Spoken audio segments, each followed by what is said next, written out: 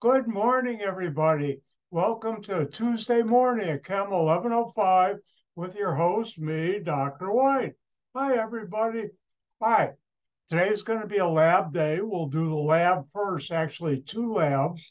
And uh, afterward, we'll get back to lecture material, moles, and balanced chemical equations. Good stuff. But first, I like to talk about a couple things. One, don't forget, hand in labs. Labs, you'll need a selfie. Actually, it'd be like this. I don't know if your eyes go like that.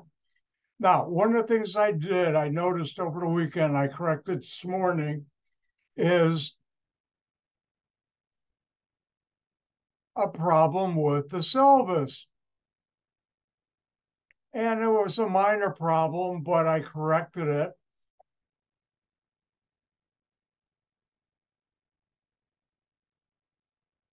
Just checking to make sure everybody can see what I'm doing now.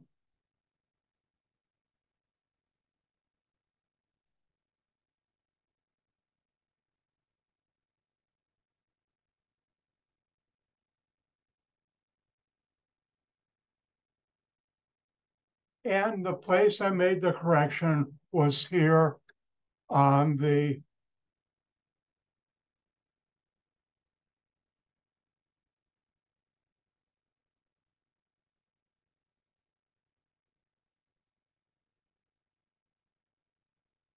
tentative lab schedule. And what I did is I renumbered it because this number's wrong. And two, I moved the balanced chemical equation to today lab number 6, where it was paired with lab number 7. Notice I forgot to take off the word and. But anyways, that's the only correction I made.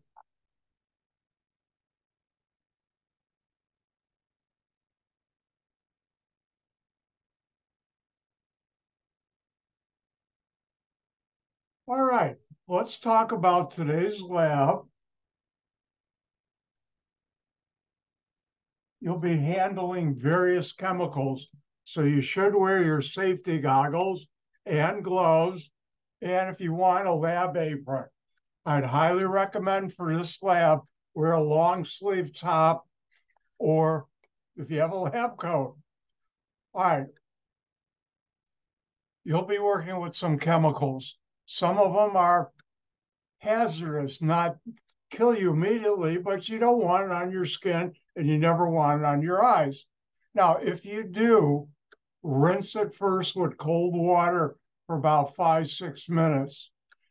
But if you have gloves on and a long sleeve top, you won't have a problem.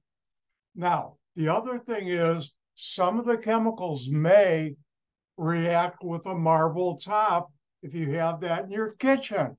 So I'd highly recommend either doing the experiments if you have a big sink, or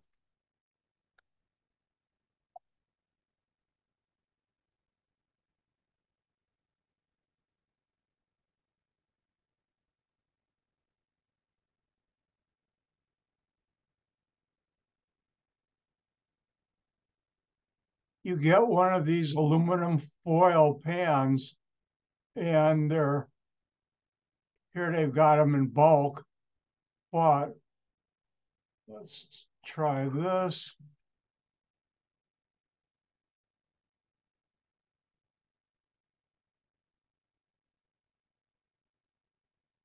Nope, the one's in Google. So let's go to a place I don't get a kickback from, but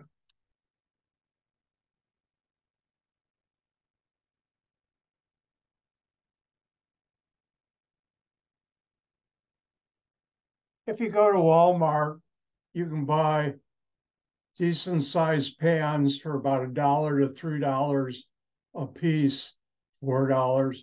I would highly recommend you buy one of these big ones and do your experiments in there. So if you miss drip or whatever, you won't have any problems if you have a marble top. Now, for today's lab, you should always wash your hands, even with gloves on, before you do the lab. You know how you can tell a chemist, especially organic chemist, in a restroom? They wash their hands before and after they do go to the restroom. So today's lab, wash your hands before and afterward. Rinse off your gloves. You can wipe them off on paper towel, let them dry and reuse them. But I'd still wash my hands after the lab. All right, today's lab is a fun lab. Well, they all are, but this is a lot of fun. And what are you going to be doing? Well,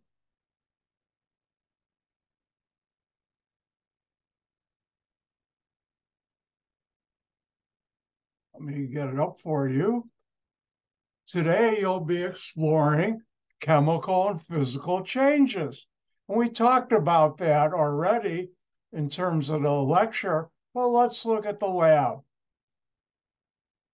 Now, as always, wear proper protective equipment, especially goggles and gloves, and you should wear an apron. Now, how do you know when you have a chemical change? When you mix two things together, if you see a gas form, you see a chemical change.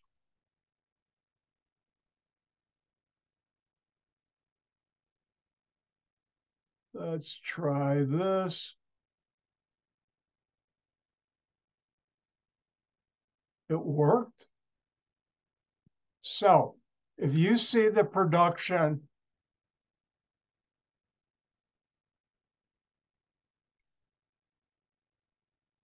of a gas, which means if you see any bubbles,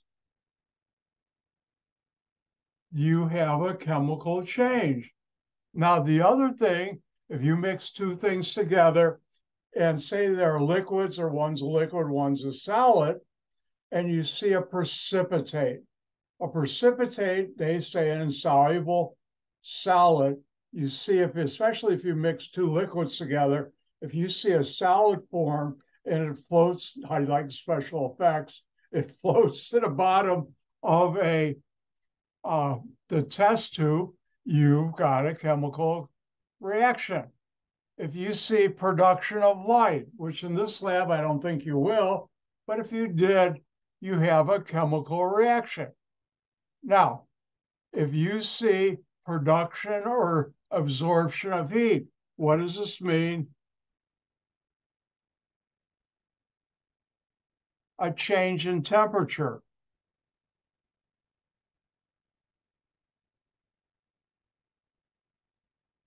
If you take the temperature of something, two liquids, they're about the same, you mix them together and it gets really cold, the temperature drops, you have a chemical change.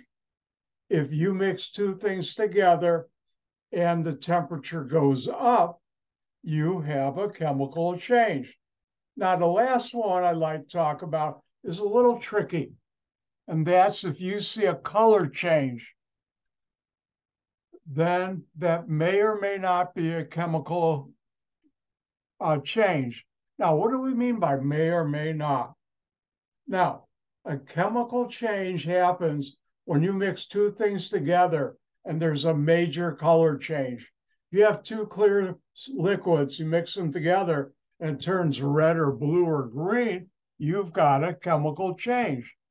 Now, if you have one thing that's blue and the other that's clear, and you mix together and it's a lighter blue, that's not a chemical change.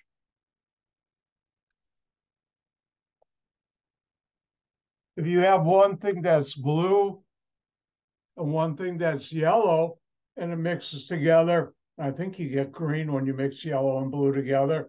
No, that's not. If you have yellow and blue and it turns red or some weird color, yes, that's a color change. And that's a chemical reaction.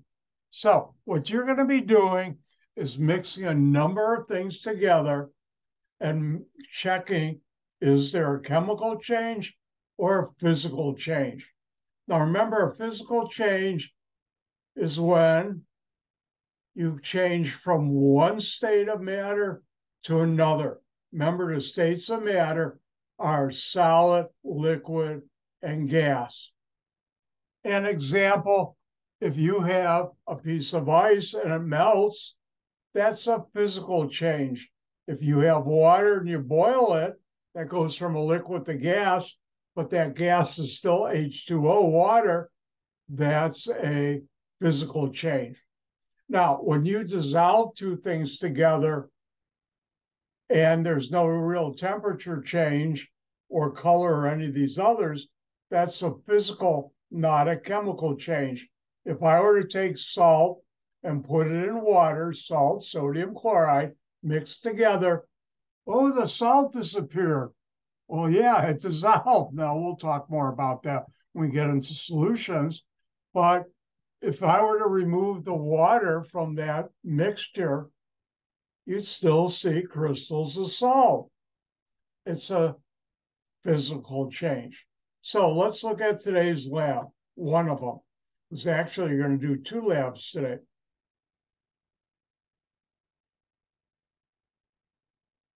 Now, here's the various materials.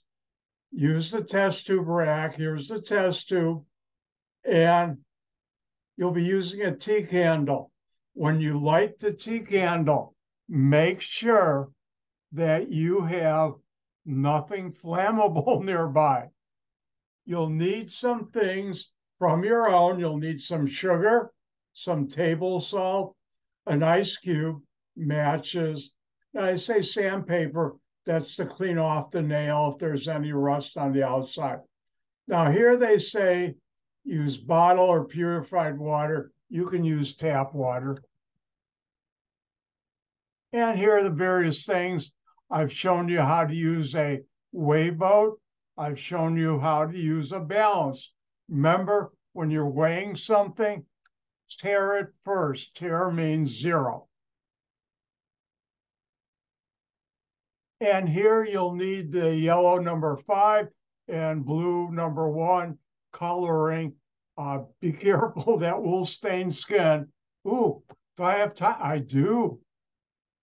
Speaking about food coloring, and do not try this, back when I was in grad school, this one postdoc who worked for us who taught me about there's no such thing as dumb question. He didn't phrase it that way, but he taught me that lesson. He had a 1 year Halloween party at his house, and I went, and I think I went as a samurai. But anyways, this one couple came, and they were beautiful. They came as Martians, and their skin and hands were green. They had a little antenna with flashing lights, and I think they wore togas to strange Martians. And my friend, I haven't been here, how about you get your skin green? And they said, we use food coloring. Oh no. It took about 8 to 10 weeks before the green wore off their skin. It doesn't wash off.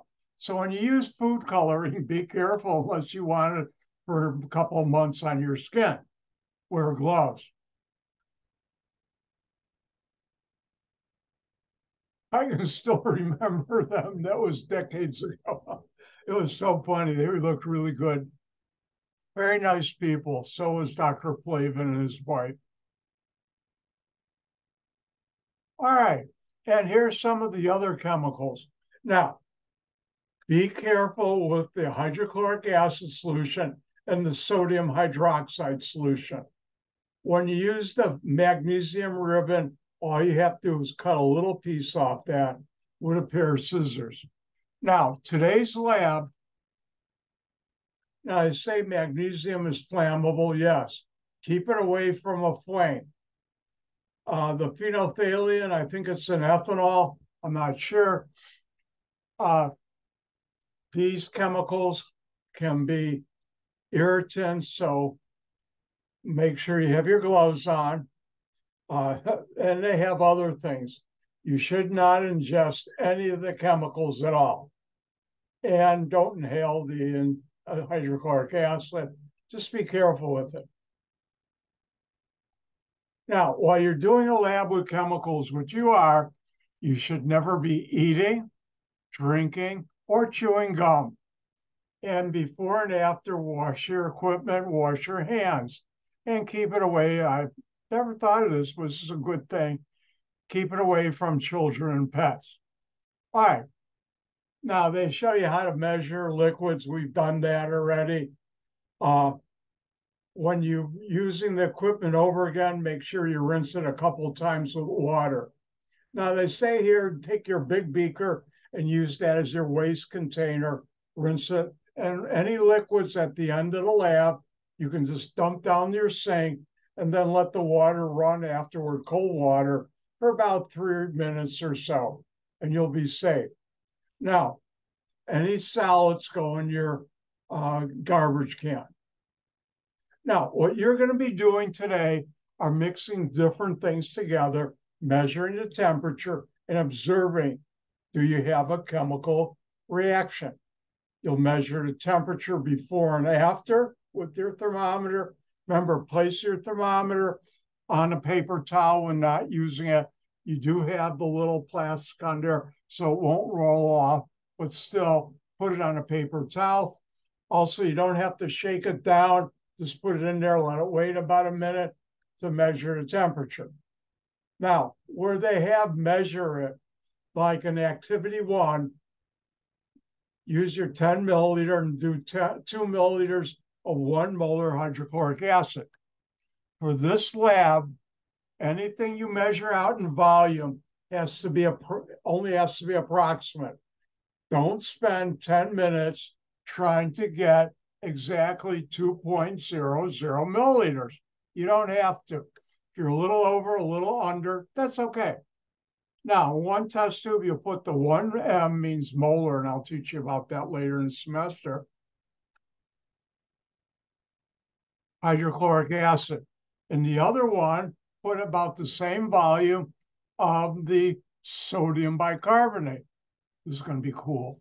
And then record the color of each test tube before, the temperature. Then you'll mix.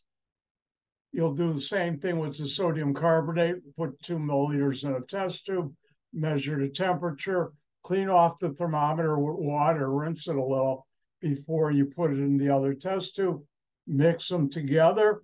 Now, I don't have it handy, so I'm going to have you use your imagination. Pretend this is a small test tube. Hold it firmly in one hand to mix it, and then take the other firmly, go 1, 2, 3, 4, 5, and that will mix it. Now, don't tickle it. That won't mix it. You got to go 1, 2, 3, 4, 5, and that will mix it. Now, you got to hold it firmly, otherwise it goes flying out of your hand. But never, ever mix a test tube like this. Never, because you'll get chemicals on yourself. Always hold it firmly. Go 1, 2, 3, 4, 5. You'll mix it. Don't tickle it. That won't mix it.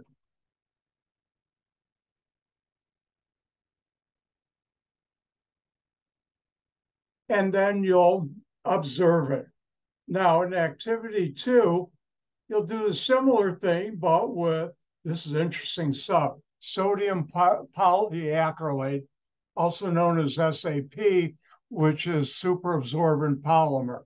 Now, I'm going to give it away a little, but this is the material, sodium polyacrylate, that's found in superabsorbent diapers and also superabsorbent feminine hygiene products that women use during their period. And this is a massive industry. I forgot how, over $1 billion industry making this material. Yes. And what you'll do is weigh out about 3 grams, 0.3 grams, and test tube, add about 10 milliliters of water, put the sodium polyacrylate in there, swirl it, and watch what happens, and put the temperature. And this one, you don't dump into your beaker. You'll dispose in the product, which will be, I'm not going to give it away, into your garbage can. Now in 3, you'll do the copper 2 sulfate with the sodium carbonate mix after you get the temperature, color, etc. And all these are similar. except let's look at number 4. Number 4, you're going to take your little tea candle. By the way, I have a really good collection of hand-dipped candles from Gouda in the Netherlands. I worked in Gouda in the Netherlands. And in the town center, they had this beautiful small little shop that made hand-dipped candles. They're the big pillars about this high, this diameter. I have a collection. I also have some round ones. Hold on one second. Time out for, I got to go downstairs for a show and tell.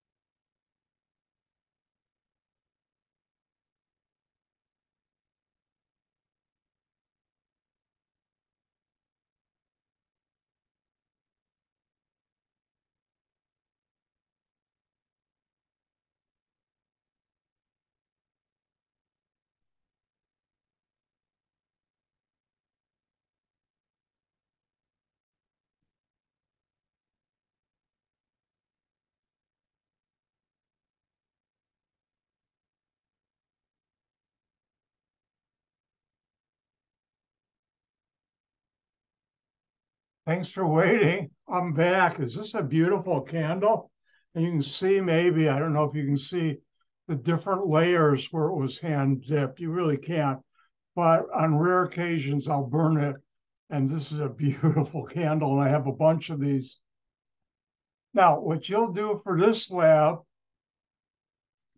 and this part is on a flat surface away from anything flammable, record the color of the tea candle, light it, watch it for a minute, and then blow it out. And is that a chemical or physical change?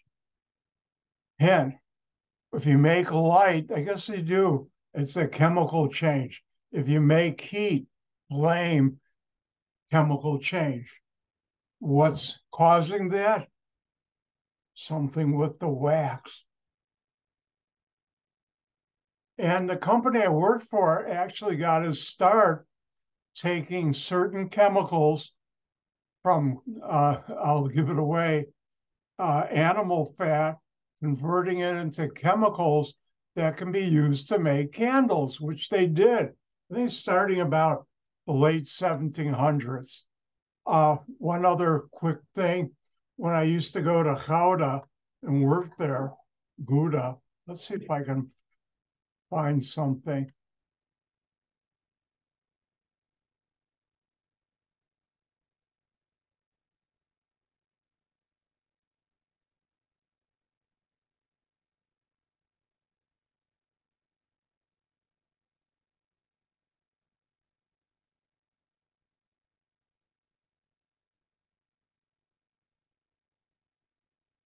All right, everybody see here, this right here where it says the crazy tourist, this right here, that's the town hall. I don't have it handy.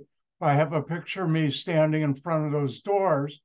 This town hall was already old before Columbus set sail.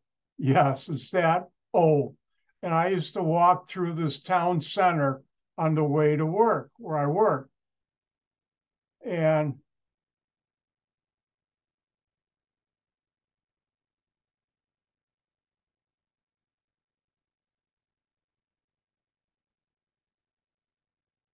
I'd walk down not this one, but another one where they have canals in the middle. It was a beautiful way to start your day walking from the train station to our work. It was about a 10-15 minute walk. And you go by a couple of windmills. They don't show it here. And it was a fun way to start your morning. I enjoyed it. All right. So you'll burn it, and then now they have here place an ice cube in the aluminum tray you have, and then hold it over there and see what happens. You don't want to do that. Just put an ice cube in a glass, come back a half hour later, and what happened? I think you already know. All right, and continuing on, you'll be mixing different things together and recording your observation, all these different mixtures. And again, where it says 2 milliliters, get close. One thing I should mention, you've already done it, but it's good to review.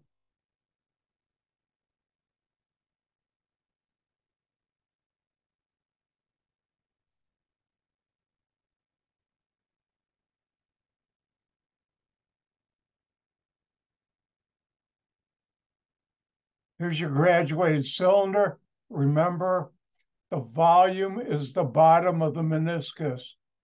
I'll blow it up. This is where you read it, not here. So it's like a U in your graduated cylinder, and at the bottom of the U, that's where you do it.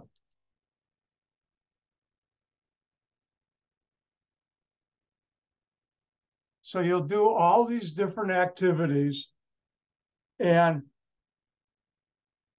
in your table here, which is also in your lab report, you'll write initial color, final color, initial temperature, final temperature, observation, type of change.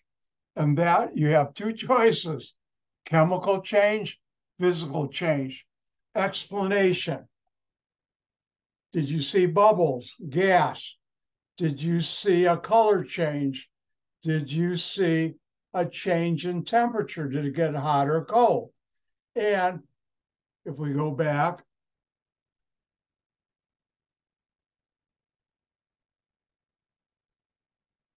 did you see a precipitate? Did a solid form? And if any of those, that's what you should put for an explanation. If none of those happen and you just saw a change in state, that would be a physical change.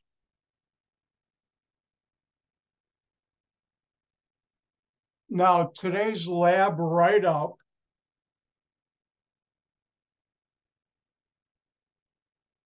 is pretty simple. You fill in the chart for this lab, your observation, and your explanation. Like I just said, did you see bubbles? Did you see a precipitate? And so on. And let me remind you again, after you're done, wash your hands. Also be careful. Do everything in aluminum foil pan, because if you have a marble top, I don't know if it's sodium hydroxide, some of the chemicals may damage the top of the marble in your kitchen. And you don't want that to happen. Now, I don't have marble tops in my kitchen, but I would still use a metal aluminum foil pan or do it in a sink. All right, now, today's labs, there are actually two of them. And let's look at D2L. If you go to the assignment area, you'll see lab number 5, exploring physical change. And there's a lab number 6 I want you to do today, and it's due this Saturday. If you're late, I won't take any points off. The reason I like to get it this Saturday is this way I can grade it. You get your grade back. When we come back after spring vacation, I can go through this. Because on test number 2, which is, I think, 2 weeks from tomorrow, Wednesday, it will have at least 3 balanced chemical equation problems, 3 points each. And this lab gives you good practice. Now, let's look at this lab. you'll also have to do lab number 6.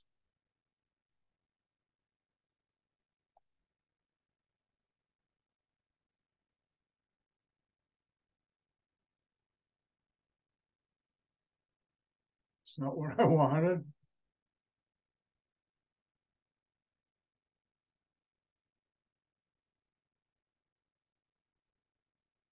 All right, so everybody see balancing chemical equation. I modified the lab somewhat.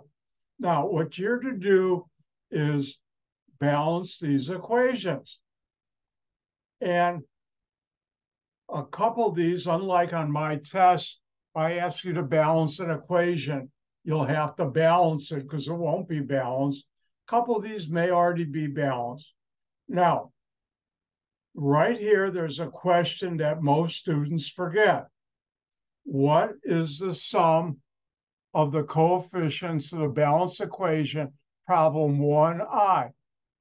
And remember, if there's no number in front when you balance it, it's really number 1. Now, let's talk about balanced chemical equations. Go back, and I would like to remind you a couple of things. 1,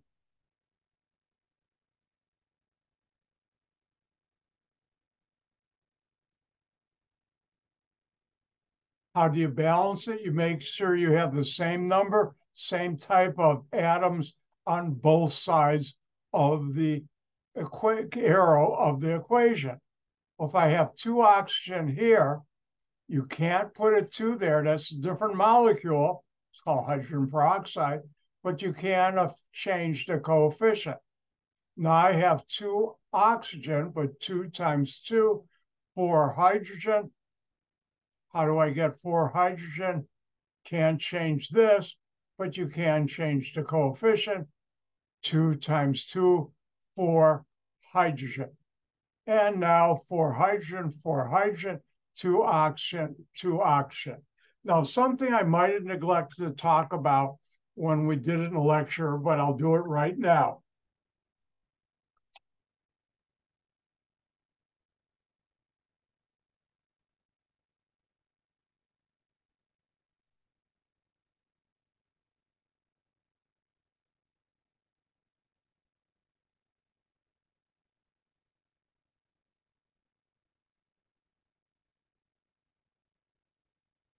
Let's look at this equation. Is it balanced? Well, we've got 12 hydrogen, 12 hydrogen. We have 6 oxygen and 6 oxygen. And at first glance, you'd say it's balanced. And I would say wrong. Why?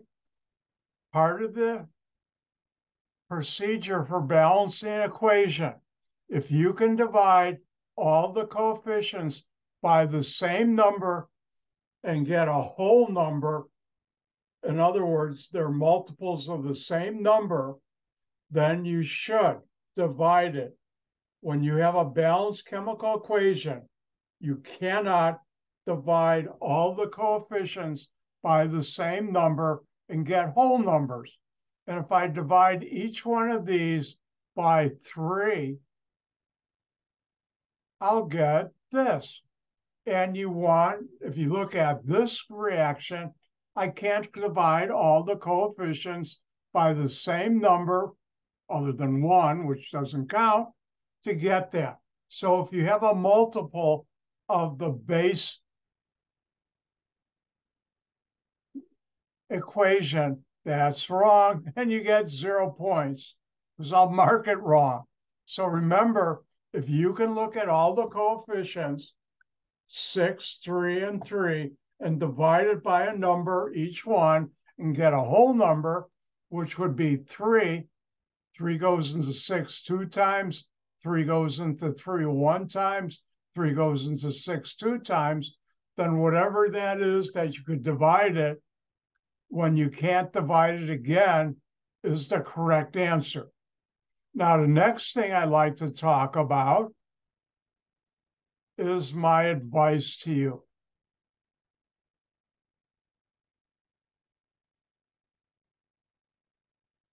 And here we have propane, C3H8. I have 3 carbons here. Always leave hydrogen, oxygen last. Always leave hydrogen, oxygen last. So how do I get 3 carbons on this side? I put a 3 there, the coefficient. Now I only have hydrogen, oxygen last. I have 8 hydrogen. Oh, I only have 2. How do I get that to 8? Put a 4 there. 4 times 2, 8 hydrogen. I have 2 oxygen here, but how many oxygen total do I have on this side? From CO2, I have 3 times 2, 6 oxygen. From water, 4 times 1, 4 oxygen. Therefore, on this side, I have 10 oxygen. How do I get 10 oxygen on this side? 5 times 2, 10 oxygen. Remember, on each side, you add the number of the same type of atoms in all the molecules, which is what I did here. And now if I look, 3 carbons, 3 carbons, 8 hydrogen, 8 hydrogen, ooh, 10 oxygen, 10 oxygen, we're balanced. All right, the last thing I like to talk about is even, odd balancing equation.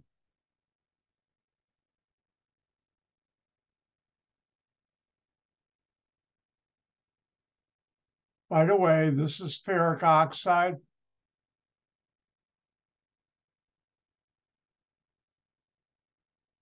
You know it as rust, which you don't want on your car. All right, now, why do I call this even odd? Because if we look at the oxygen on this side, we have 2 oxygen. On this side, I have 3. That's even odd. There's no way I can multiply 3 by a whole number and get 2. There's no way I can multiply 2 times a whole number and get 3. So what do? Well, the trick, and I call it a trick or the procedure, is what number do both of these go into evenly? Well, the simplest way to find out, multiply this times this. 2 times 3 is 6. So if I want 6 oxygen here, I'll put a 3 there. If I want 6 oxygen here, I'll put a 2 there. Now I know 2 times 2, there's 4 iron. I only have 1. How do I get 4? And I have 4 iron. And those are the 3 things. Again, one of the most important tips I can give you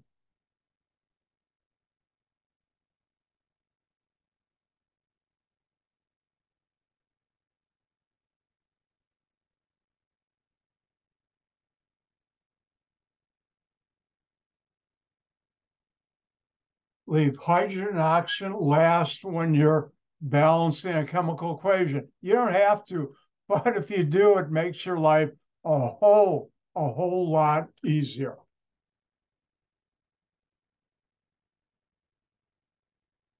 And if you notice, I have 2 pages here. They're both called problem set 1 or problem 1, but do them, balance them, and please get them to me by this Friday or Saturday or even Sunday so I can over break, grade it, and get your scores back. When we come back, we'll go through this on the lab day Tuesday of the Tuesday when we come back.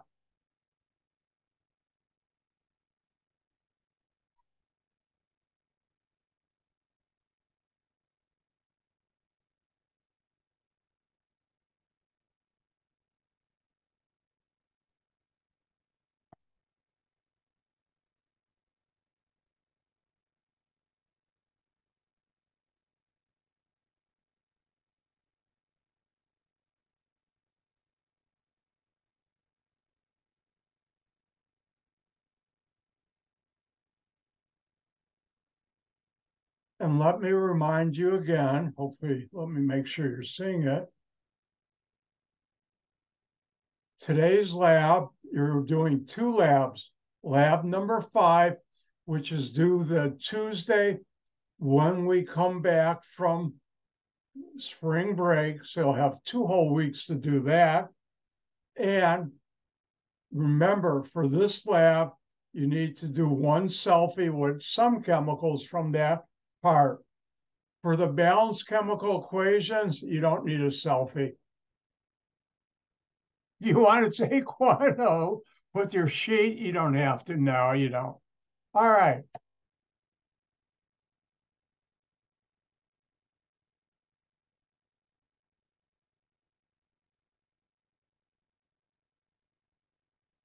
Let me close some things.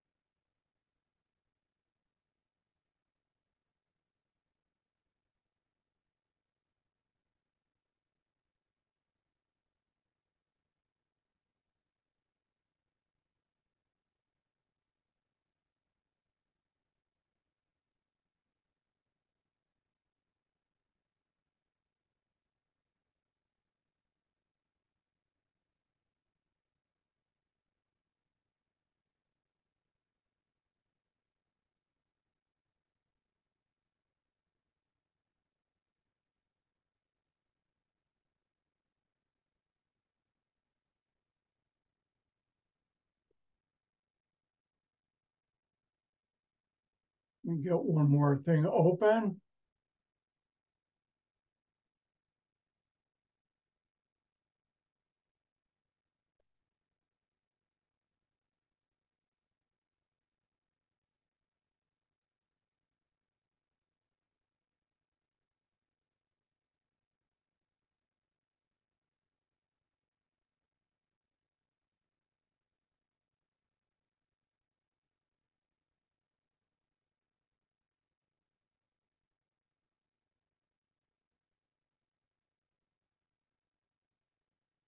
All right.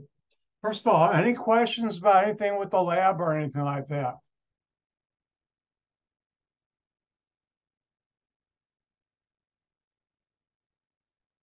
All right, let's get back to what we were talking about yesterday. One of the most important concepts, and that is the coefficients in an equation, chemical equation, give fixed molar ratios between the reactants and the products in a chemical reaction. You've got to know this. I won't give it to you, important information. You should know this. The coefficients in a chemical equation give fixed molar ratios between the reactants and products in a chemical reaction. I didn't have it on screen. Let's do that again. Now you should see it. Again, you should know this. The coefficients in a chemical equation give the fixed molar ratios between reactants and products in a chemical reaction. And what does that mean?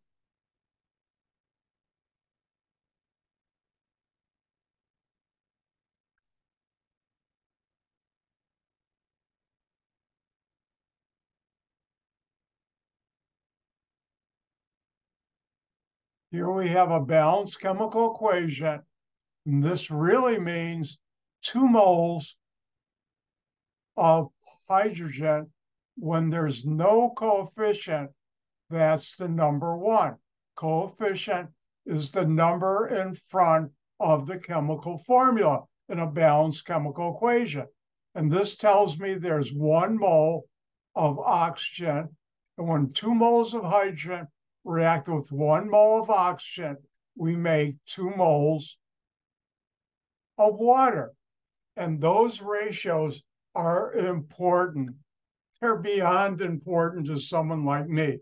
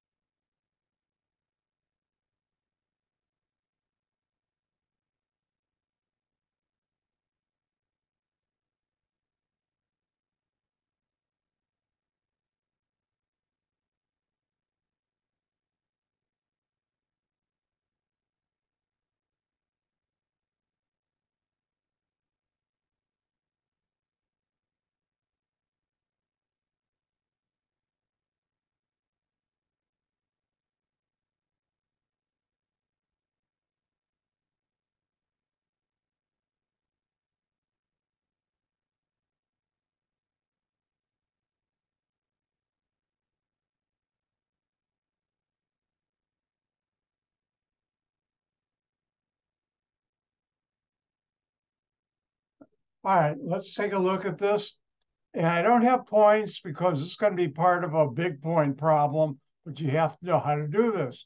So, and it says how many moles of water are made, or I could have said are produced when you react 8.351 times 10 to the third moles of oxygen with an excess of hydrogen.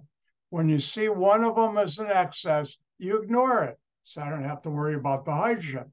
But what are we trying to find? Moles of water. What are we given?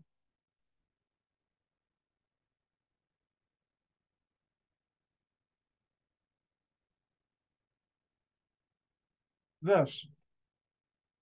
And now what do we do? Well, this is the only thing we have to work with.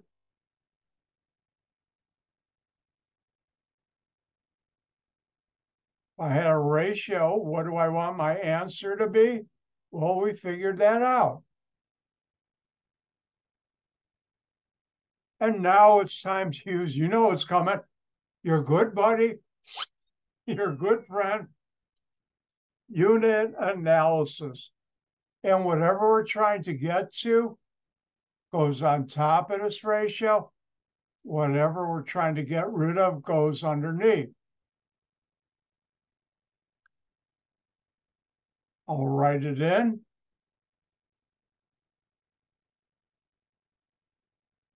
And where do I get these numbers?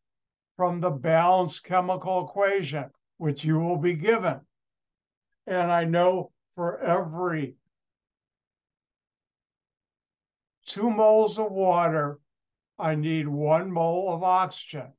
These numbers come from the coefficients. When there's no number, it's the number 1. And these are exact numbers. And now if I look, I say moles of oxygen divided by moles of oxygen cancel out, because anything divided by itself equals the number 1. Pick up my calculator. 8.351 blue double E, 3 times 2. And my calculator gives me this number.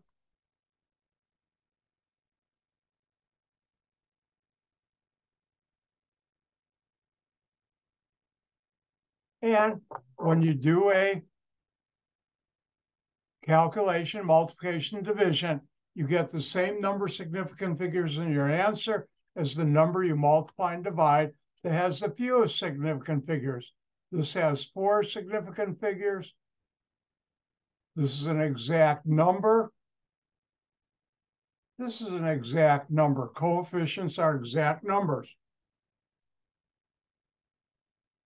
Therefore, the lowest number is this, the only one. Therefore, I round this off to 4 significant figures. Keep the 1, keep the 6, keep the 7, keep the 0. Use the 2 to round off. That's 4 or less. And my correct answer is 1.670 times 10 to the 4th moles of water. And we're going to go a couple little bit longer and we'll then do our break, about 2 minutes more. Let's go through this again. I determine what are we being asked to find? Moles of water. I'm given this number. When you see excess of a chemical, you ignore it. I like my ignore it symbol. Yeah, I ignore it. And this is the only number we have to start with. We want to get to these units because we figured that out right here. And then I use unit analysis. Whatever I'm trying to get to goes on top of the ratio. Whatever units I'm trying to get rid of go underneath. Where do I get the numbers? From the balanced chemical equation. The relationship on this ratio, moles of water to moles of oxygen, you get from 1 mole of oxygen makes 2 moles of water. 1 mole of oxygen makes 2 moles of water. And you see 1 mole of oxygen makes 2 moles of water. These are exact numbers. Notice my units cancel out. And I round it off, and that's the number I get. And again, it's critical you remember the coefficients, the number in front of a balanced chemical equation gives you molar relationships. If I look at the clock, we went a little over. Let's take a break right now. I can get up and stretch, and I'll see you in about 5 minutes, 5 minutes, 30 seconds. I'll be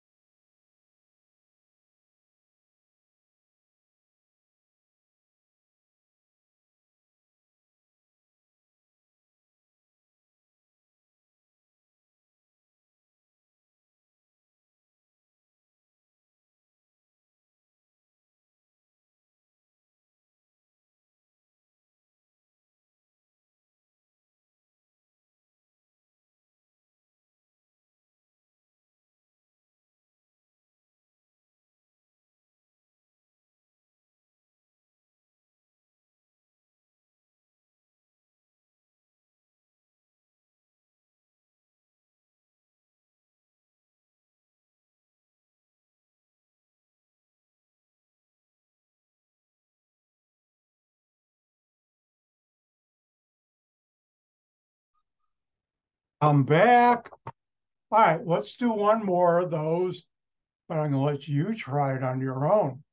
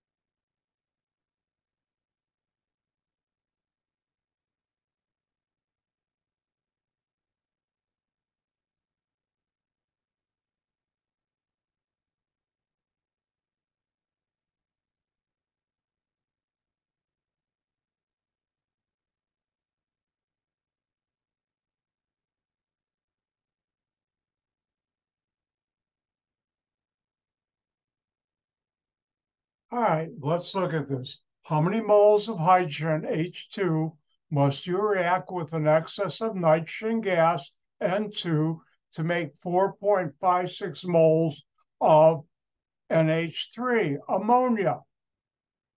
So what I like you to do right here first is we're going to do this stepwise.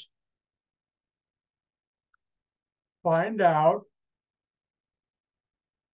what are you being asked to find, what are you given. Right here, first we're going to do stepwise. What are you being asked to find, what are you given? Your turn.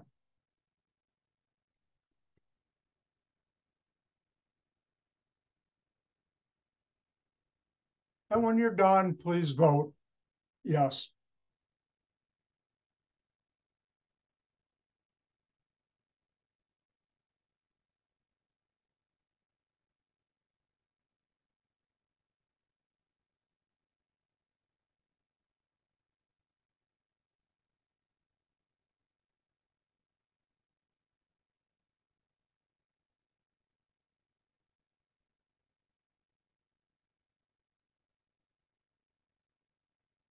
Again, all I'm asking you to do is right here or in your mind, figure out what are you being asked to find and what are you given. And when you're done, please vote yes.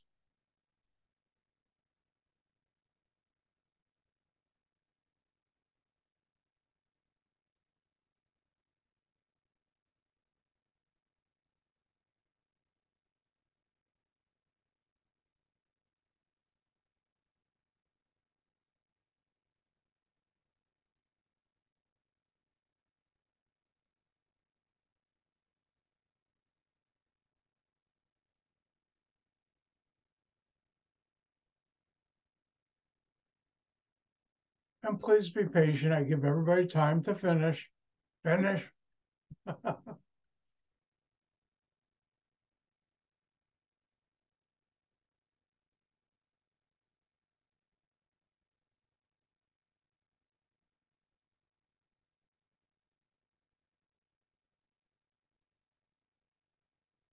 right, let's do this. What are we trying to do? We're trying to find out what? How many moles hydrogen? So we're trying to find moles hydrogen.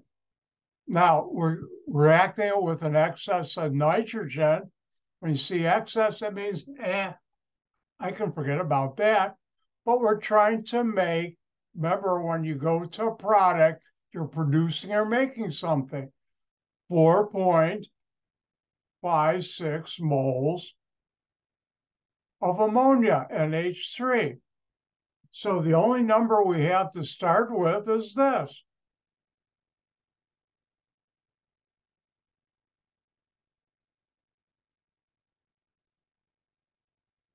Now, if I had some magic ratio, what would my units of my answer be?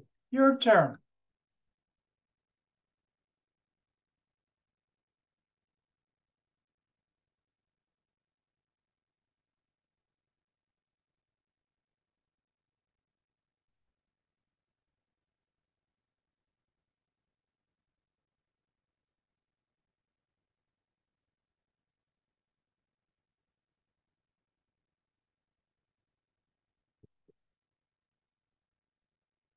And the answer is right here. We're trying to do moles of hydrogen needed to make moles of ammonia. Now, what units go on top and bottom of the ratio? Use your good friend, your good buddy.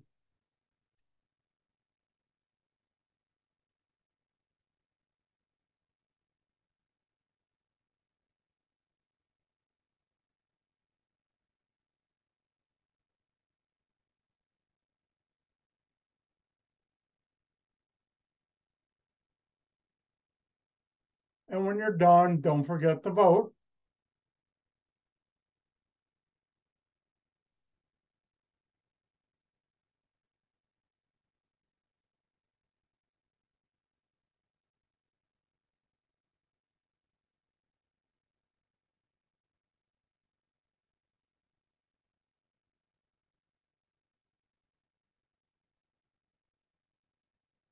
All right, let's do this. It's time to use your good buddy, your good friend, unit analysis. I love that whistle.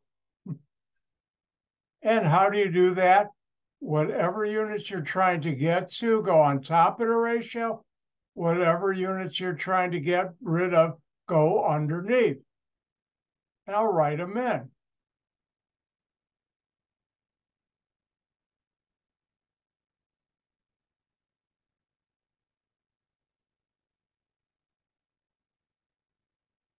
If I can write clearly, let's try this again. That's better. So where do I get a relationship between moles of hydrogen and moles of ammonia? I'll let you try that. I'll give you 30 seconds. Go. Hint.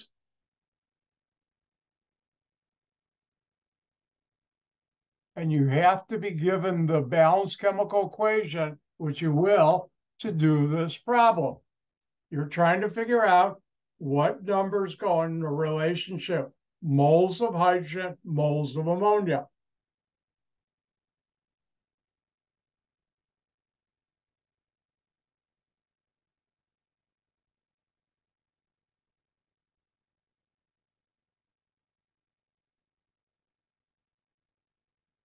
Time's up.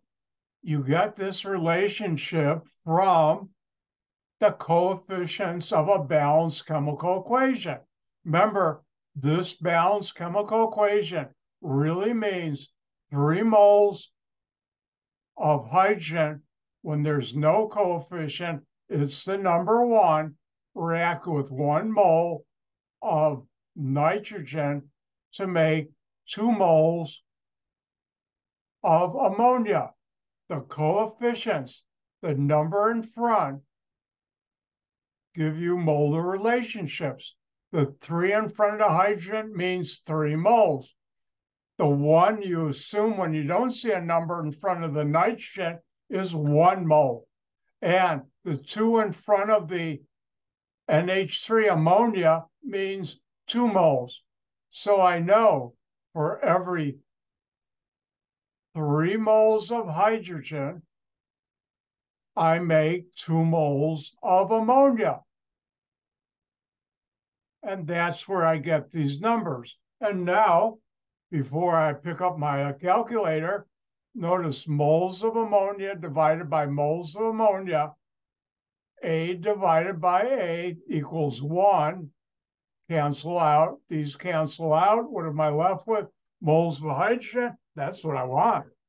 So now I can pick up my calculator, clear it.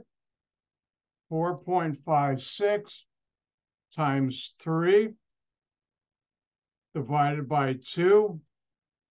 And the number I get is unusual, 10 to the 0, which can also be written as 6.84 because 10 to the 0 is the number 1.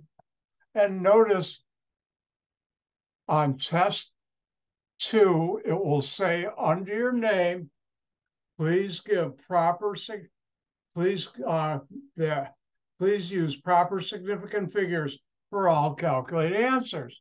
This is 3 significant figures. All non-zero numbers are significant.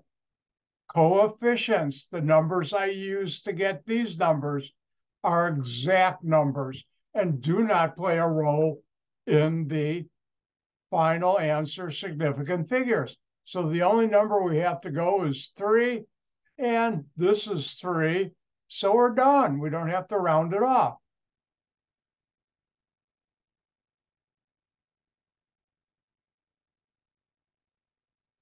And that's how we do this. Now, let's look at real life. Ooh, real life.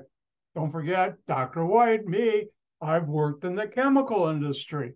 And guess what? Even in academics,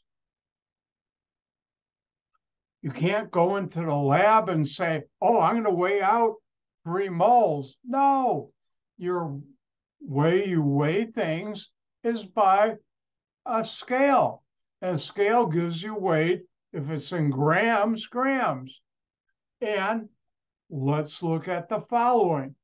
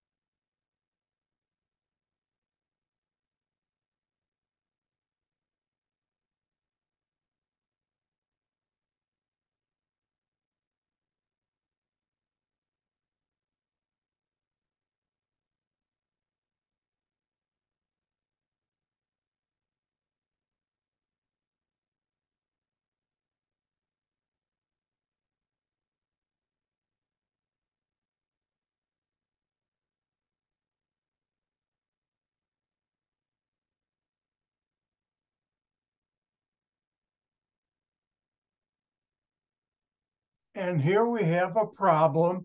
You will be given the chemical balance chemical reaction. 10 points. Yep, 10 points, 10 big ones. And the question is, how many grams of water are made when you react 85.1 grams of oxygen with an excess of hydrogen? Well, what are we trying to find? How many grams of water? What are we given? 85.1 grams of oxygen. And we react it with an excess of hydrogen. When you see excess, you got, I don't have to worry about that. Consider that. So what do we do? Well, this is the only number I have to work with. Can I, in one step, use a ratio to get to my answer? Grams of water. And if I could, I'd use unit analysis, your good buddy, your good friend. I won't use this again today. I don't want you to be whistle overdosed. But anyways, this would go on top, and these units would go on bottom.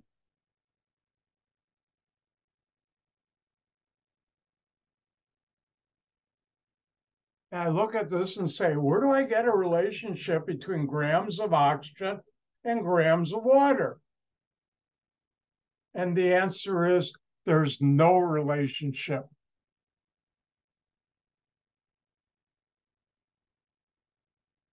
Can't do that. This does not exist. So what do I do? Well, I can't do it this way. What you have to do is you need to do this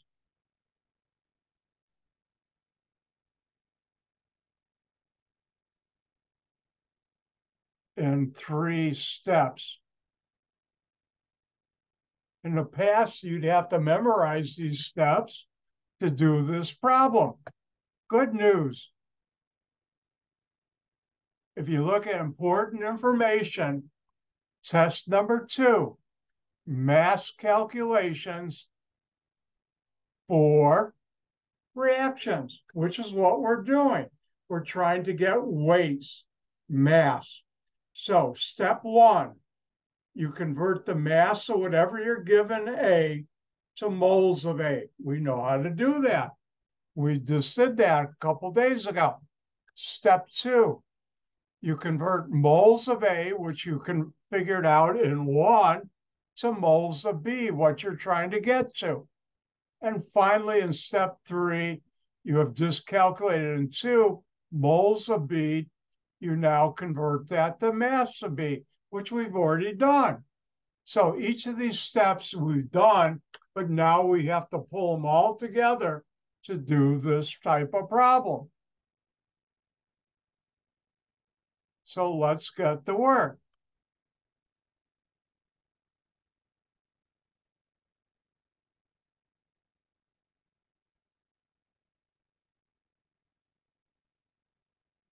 And now you'll see why this is 10 points.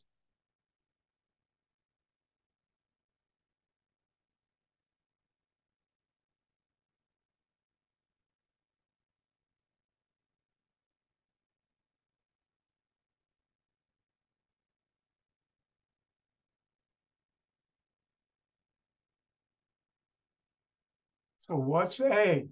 Whatever we're given, that's oxygen.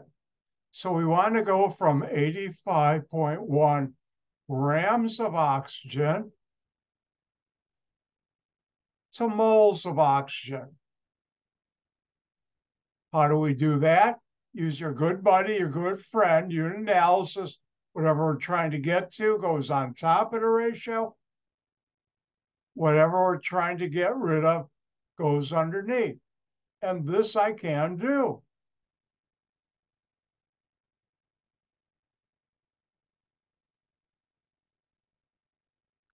Now here, where do we get the relationship of moles of a compound to grams of a compound? Important information, test number 2. 1 mole of a compound equals the molecular weight of that compound in grams. 1 mole of a compound equals the molecular weight of that compound in grams.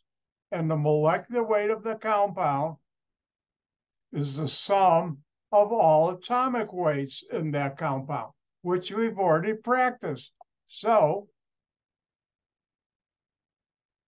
right here, I need the molecular weight of oxygen, because 1 mole equals the molecular weight, which I'd put in were grams of oxygen. Well, the molecular weight of oxygen is the sum of all atomic weights. There are 2 oxygen molecules, 2 times the atomic weight of oxygen. How do we do that? We go to our friendly neighborhood periodic table, look at the atomic weight, the number underneath the chemical symbol in this periodic table, 15.999. Now, remember, on test 2, it will say under your name, please use proper significant figures for all calculated answers, and it will say, please use 3 significant figures for all atomic weights. And I will.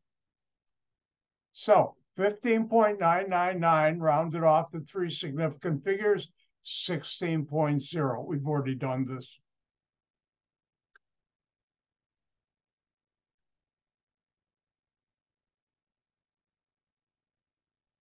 Now here, 2 times 16.0, 32.0. So here I put in 32.0. Grams of oxygen divided by grams of oxygen cancel out. I'm left with moles of oxygen, which is what I want. Now I can pick up my calculator. 85.1 divided by 32.0. And I get a number 2.6593 times 10 to the 0. This is 3 significant figures. This is 3 significant figures. This is an exact number. So I should round this off to 3 significant figures. Keep the 2, keep the 6, keep the 5, use the 9 to round off. That's 2.66 moles. 10 to the 0 is 1, so 1 times whatever is that number, moles of oxygen. Am I done? No, I'm trying to get to grams of water, but I'm doing the 3-step procedure. We've done step 1, grams, or I have it there, mass of A. I might change that to grams on my important information. Now I have to do step 2. Whatever I just calculated the moles of in step 1, I have to convert to moles of what I'm trying to be. And again, you'll be given this. So now we'll do step 2.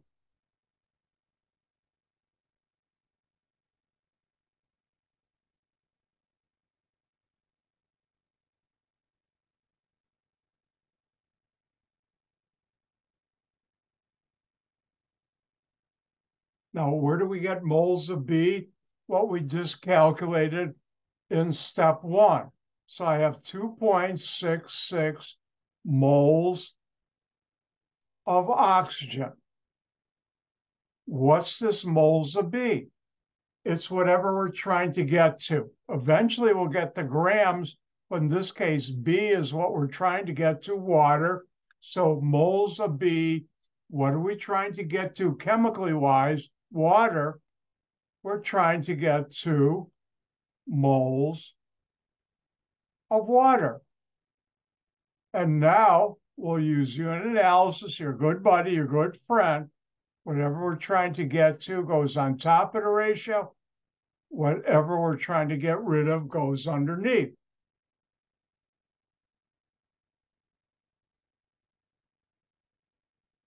So I'll have on top moles of water.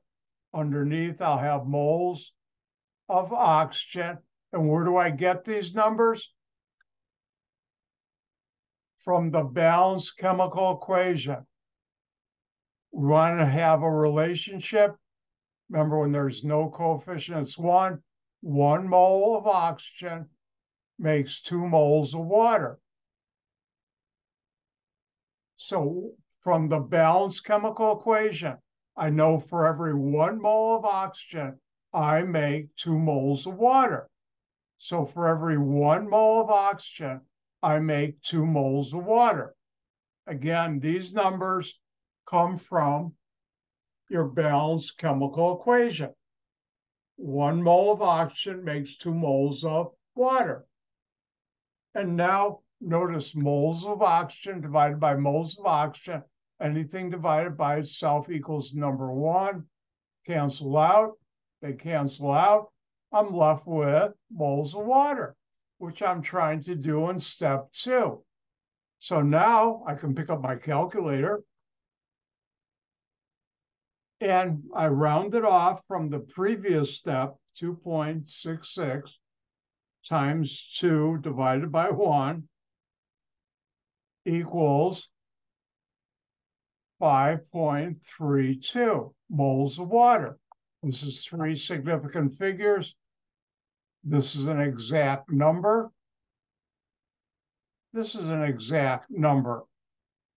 So my answer should be 3 significant figures, and it is. Now, one of the things I'll mention now, and I'll mention again later, there's 2 philosophies in rounding off or how many significant figures you get in an answer when you're doing a couple of steps like we are. One philosophy is you round off at each step, which I use. The other one is you wait until the very end. On my test, I will calculate both numbers. Sometimes they're the same, sometimes they're different. If they're different and you're a round off at the last step person, I'll count either way. Some of the problems, when they're different, can have 2 different answers. They're similar, but they're still different.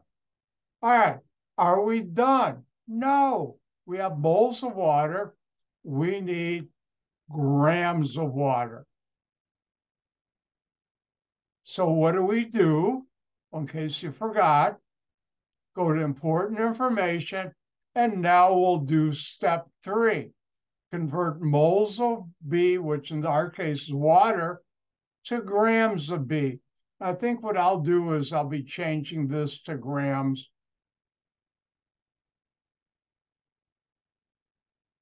So you can see that, or put a bracket after mass. So now we have to do step number 3.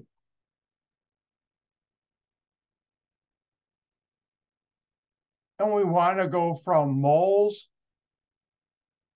of B to grams of B. What is B? Water, because we just calculated that in step 2.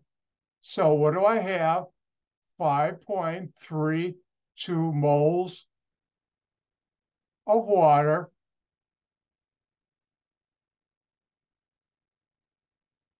and I want to get to grams of B will be here in this problem is water. And how do I do that? I use my good buddy, my good friend, unit analysis, and we've done this type of problem already. Whatever I'm trying to get to goes on top of the ratio.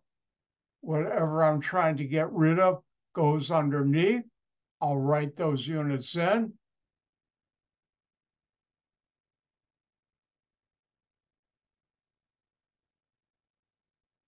And where do I get a relationship of grams of water to moles of water? Grams of a compound to moles of a compound?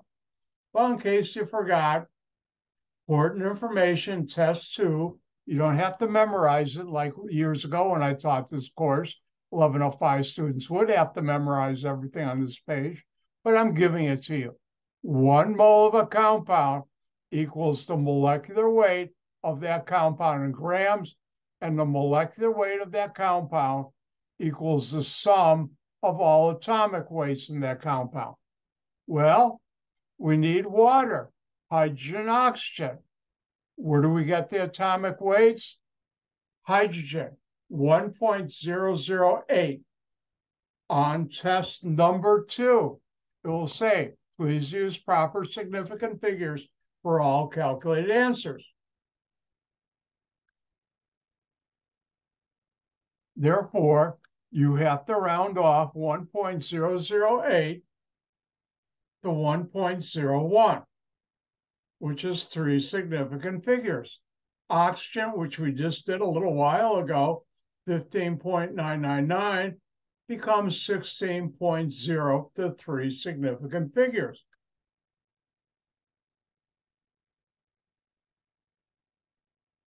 Well, we need the molecular weight because 1 mole of oxygen or water is the molecular weight in grams of water. So the molecular weight of water is the sum of all atomic weights, 2 hydrogen, 1 oxygen, 2 times the atomic weight of hydrogen, 1.01, 1 times the atomic weight of oxygen to 3 significant figures, 16.0. This is 2.02, 16.0. Add them up, you get 18.02. Now, when you're adding, you get the same number of significant figures to the right of the decimal as the number that has the fewest significant figures to the right of the decimal. This has 2, this has 1. Hopefully you all agree 1 is the lowest. So how do I round this off to 1 to the right of the decimal? Keep the 0, that's my 1. Use the 2 to round off. And the molecular weight of oxygen using significant figures, 18.0. So 1 mole of a compound equals the molecular weight of the compound in grams for this water, 18.0. Moles water divided by moles of water cancel out, because anything divided by itself equals the number 1, meaning it's canceled out. I'm left with grams of water. Now I can pick up my calculator.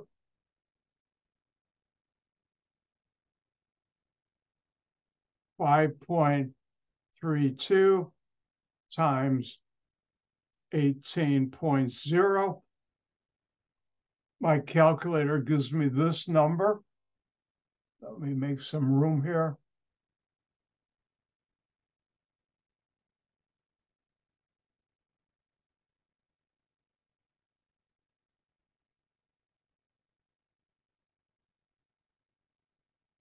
But as you've heard me say numerous times on test 2, it will say, please use proper significant figures for all calculated answers. This has 3 significant figures. This has 3 significant figures. The 1 is an exact number. And when you multiply and divide, you get the same number of significant figures in your answer as the number that had the fewest significant figures that you're multiplying and dividing by. In this case, it's both 3. So we have to round this off to 3 significant figures. And hit the pause button if you're watching the video, and you can try it. Now you can turn it back on. Keep the 9, keep the 5, keep the 7. Those are my 3 significant figures. Use the 6 to round off. Is that 4 or higher? Is it 5 or higher? Yes. Drop that, increase that by 1. Oops, wrong color.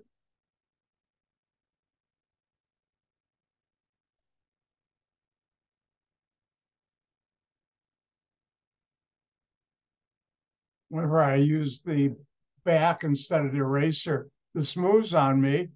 I don't know why. 9.5 increased to 7, 8 times 10 to the 1 grams. And that's our answer. Now, let's take a look at what we did again, because this is a complex problem. One of the more difficult, relax, practice, you can do it. You'll do all semester. 10 points. How many grams of water are made when you react 85.1 grams of oxygen with an excess of hydrogen?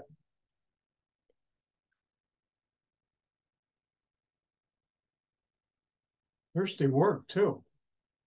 So when you read the problem, you figure out how many grams of water are what you're trying to find. You're given grams of oxygen. You're also given a balanced chemical equation.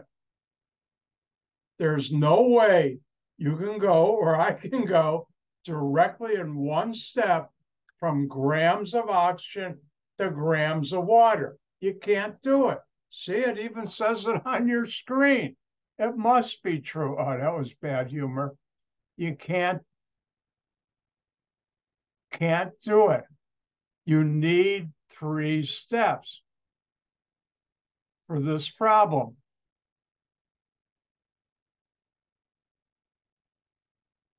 And where do you find those 3 steps?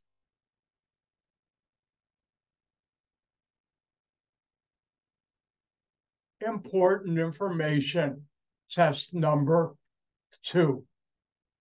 First step, convert the mass or grams or whatever you're given to moles of that compound. Second step, whatever you just calculated moles of, you convert it to moles of this chemical you're trying to get grams of. Final step, whatever you just calculated moles of B, you convert it to grams of B. So first step, A is oxygen, because that's what we're given, 85.1 grams of oxygen. You convert it to moles of oxygen using your good friend, your good buddy, unit analysis. Remember, 1 mole of a compound equals the molecular weight of that compound, MW, and the molecular weight is the sum of all atomic weights. Do the math. We now have moles of oxygen. We now go from step 1 to step 2. Again, it's given to you. Moles of A, oxygen. We have to go moles of B. What molecule are we trying to get to?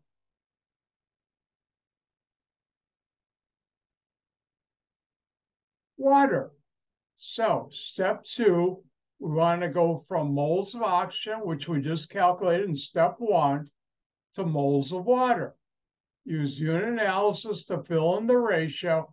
What you're trying to get to goes on top. What you're trying to get rid of goes underneath. Where do we get these numbers? From the balanced chemical equation. The coefficients are molar relationships. And in this reaction, 1 mole of oxygen makes 2 moles of water. 1 mole of oxygen makes 2 moles of water. And so I put in 2 moles of water are made from 1 mole of oxygen. 1 mole of oxygen makes 2 moles of water. Moles of oxygen divided by moles of oxygen cancel out. These are exact numbers. Here's the number I get. 5.32 moles of water. Are we done? No. This is where it helps writing this down. We're trying to get grams of water. And now we need to do step 3. In case you forgot, step 3 is convert moles of a compound you just did in step 2B to grams of that compound mass. And here we have the moles of water we calculated in step 2. We want to get the grams of water. Use unit analysis. What we're trying to get to goes on top of the ratio. What we're trying to get rid of unit-wise goes underneath.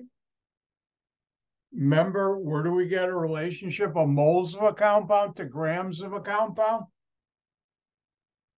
Well, in case you forgot, 1 mole of a compound equals the molecular weight of that compound in grams, and the molecular weight is the sum of all atomic weights. And therefore, the molecular weight of water, 2 hydrogen, 1 oxygen, 18.0, 1 mole of oxygen, 18.0 grams of oxygen, water. 1 mole of water is equal to 18.0 grams of water. Do the math.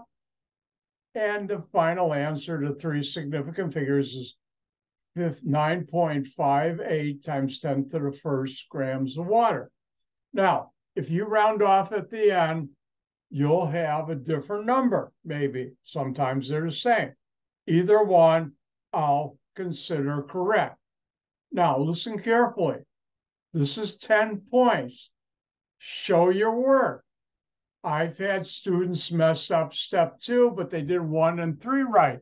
I give partial credit, like how bad it is or good it is. You may get, instead of 10, maybe 7 or 8 points, depending on your mistake. Or you made a math error, 1 point off. If you show nothing and put a number and it's wrong, you get 0 points. Show your work. All right, let's do one more.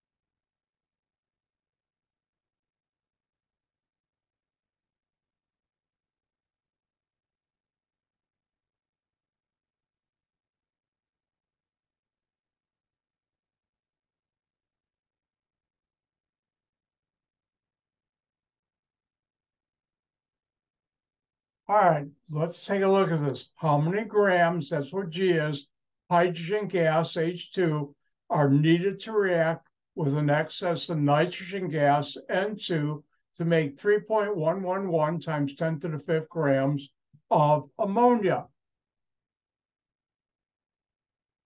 So, I'll give you 45 seconds to figure out what are we trying to find and what are we given.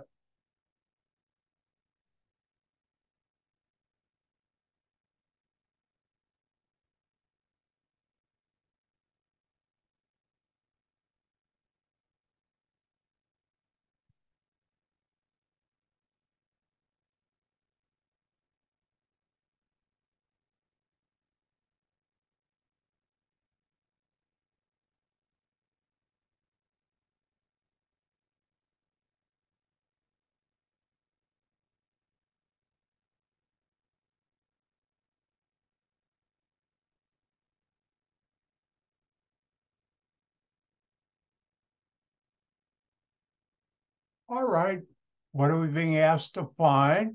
How many grams hydrogen? What are we given? 3.111 times 10 to the 5th grams of ammonia, NH3, and you don't have to rewrite it, but you'll be given the balanced chemical equation. Also hint, 10 points. All right, so is there any way you can go from weight of one compound to weight of another in one step? Ooh, I forgot to two here. Bad, Dr. White. And the answer is no. How do you do this? You need 3 steps. And where do you find those 3 steps? Important information. Test number 2. The first step, mass of grams or whatever we're given, we have to convert to moles of that compound. So let's do that. And we have 3.111 times 10 to the 5th grams of ammonia. If we have a ratio, what units we want to do? Oh, I forgot to, hold on.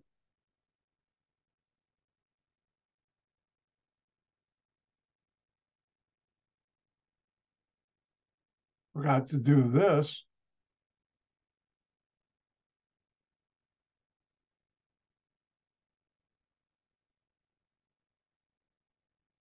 Whatever we're given, in this case, 3.111 times 10 to the 5th grams of ammonia,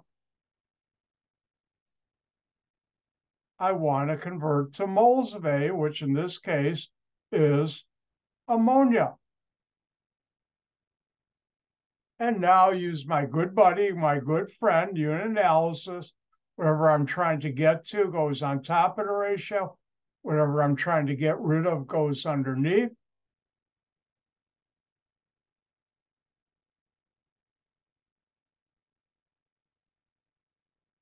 And where do I get these numbers? Where do I find a relationship of moles of a compound to grams of a compound? Well, in case you forgot, test number 2, important information. 1 mole of a compound equals the molecular weight of that compound in grams, and the molecular weight of that compound is the sum of all atomic weights. So now I need the atomic weight of hydrogen. Remember, on test 2, we'll say, please use 3 significant figures for all atomic weights. Hydrogen to 3 significant figures, 1.01. Now nitrogen, right here, 14.007. You have to round that off to 3 significant figures. Keep the 4, keep the 1, keep the first 0. Use the second 0 to round off. Is that 4 or less or 5 or higher? And hopefully you pick 4 or less. I've dropped that in the 7 to 3 significant figures. Nitrogen is 14.0.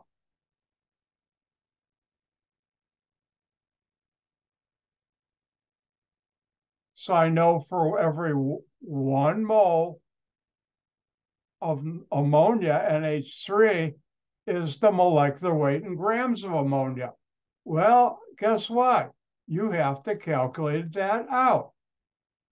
And there's 3 hydrogens and 1 nitrogen. Each hydrogen has atomic weight 1.01. Each nitrogen, only 1, 14.0. Do the multiplication.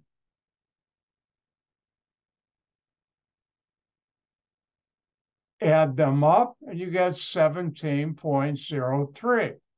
Now, in addition, you get the same number of significant figures to the right of the decimal as the numbers you're adding up that have the fewest significant figures to the right of the decimal. This has 2 to the right of the decimal. This has 1. You round off. The answer you get has the same number of significant figures as in your answer to the right of the decimal as the number that has the fewest you're adding up. In this case, 1. Keep the 0. Use the 3 to round off. So this would be 17.0. Grams of ammonia divided grams of ammonia, because anything divided by itself equals number 1. Cancel out. I can pick up my calculator.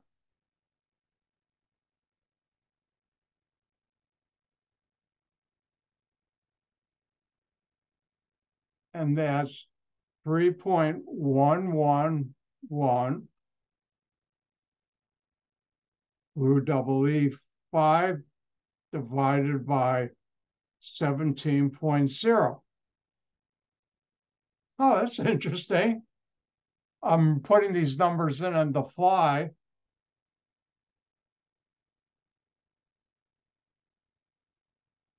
This is what my calculator gives me.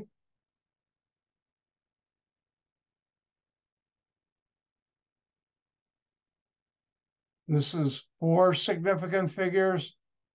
This is an exact number. This is 3 significant figures. So my answer should be the same. Your answer should be the same number of significant figures as the number that has the fewest significant figures. We have 4, 3, exact number we ignore. And notice we have 3 significant figures already. That never happens, but it did now. And we're done with step 1. Are we done with the problem? No, because they're trying to get the grams of hydrogen. Now we need to do step number 2. And what is that? Moles of A you convert to moles of B. And again, if you forget this, you can look at important information. What's A?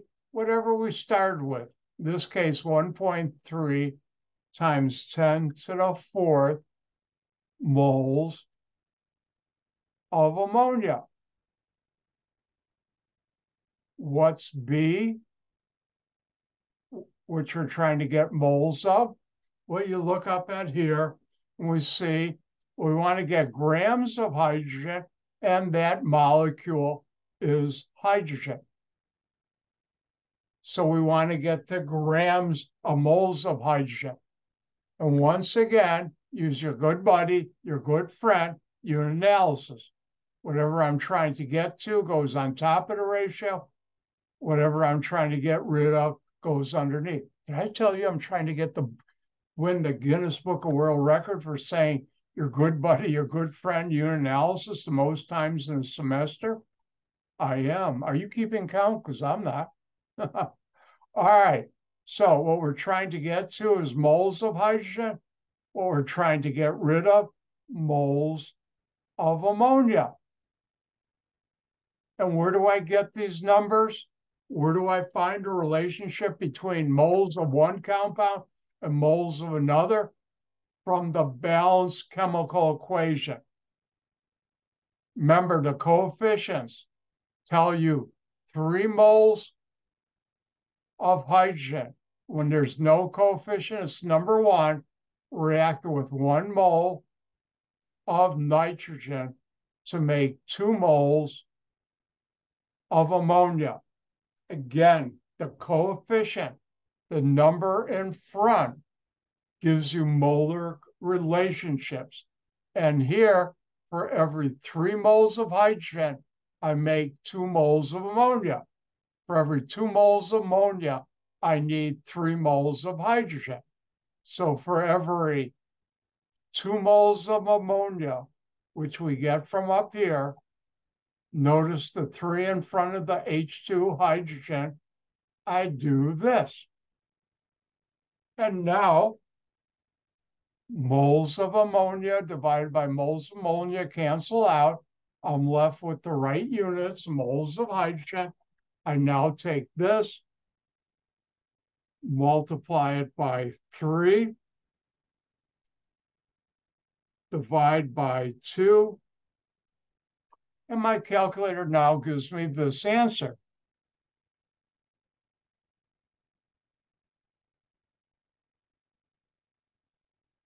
But you should have the same number of significant figures in your answer as the number that has the fewest significant figures in your multiplication division.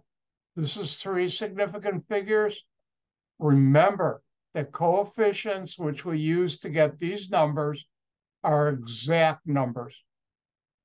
They don't play a role in your calculation determining significant figures. So the lowest number of significant figures in a multiplication division, this one, is 3. So you now have to round this off to 3 significant figures. Keep the 2, keep the 7, keep the 4. Use the 5 to round off. Is that 4 or less or 5 or higher? And hopefully I'll pick 5 or higher. I'll drop that. The number in front, I'll increase by 1. And the correct answer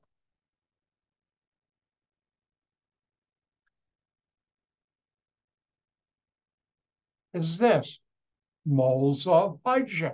Are we done? No, let's look at top. We're trying to get grams of hydrogen. And now we proceed from step 2 to step 3.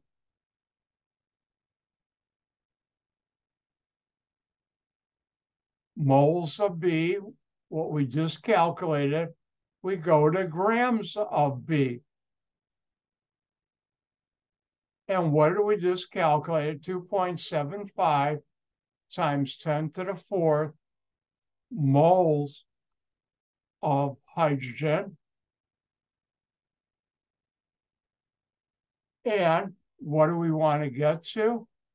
Grams of B, in this case, that's hydrogen.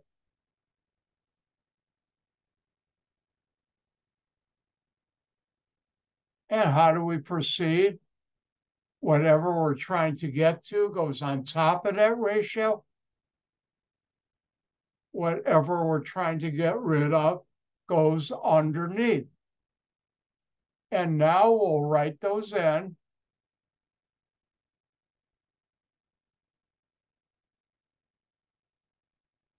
And where do I get a relationship between grams of a compound and moles of a compound? In case you forgot, 1 mole of a compound equals the molecular weight of that compound in grams. This is in test 2, important information. And the molecular weight of that compound is the sum of all atomic weights.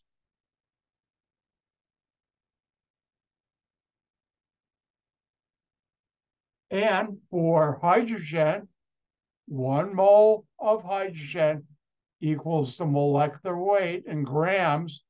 The molecular weight, hydrogen gas, H2, is the sum of all atomic weights to hydrogen. And we've already looked up, just look at section step 1 here.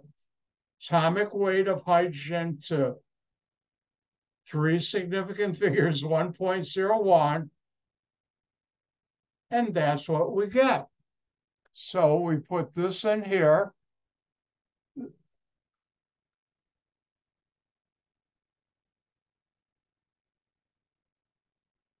And now moles of hydrogen divided by moles of hydrogen cancel out, because anything divided by itself equals the number 1.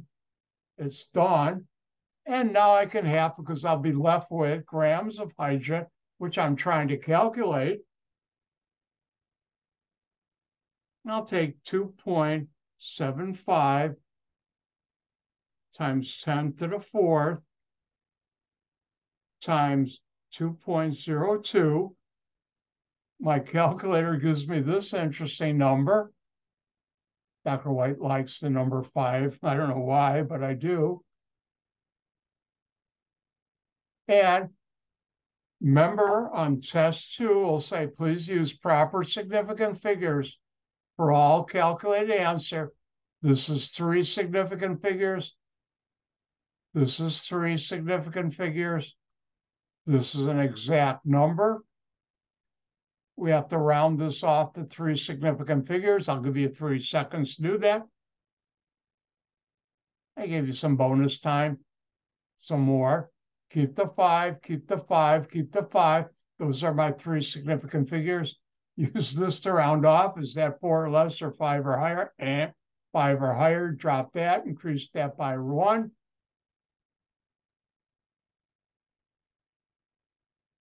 Oops.